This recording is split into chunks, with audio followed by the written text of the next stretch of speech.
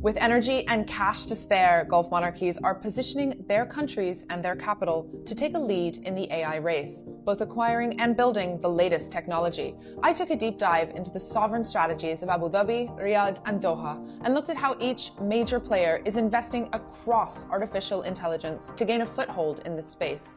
From Abu Dhabi's G42 and MGX and their massive US-UAE AI campus to the lifting of export controls for NVIDIA chips announced this week by Microsoft. The UAE was talking about AI before it was cool, according to Sam Altman.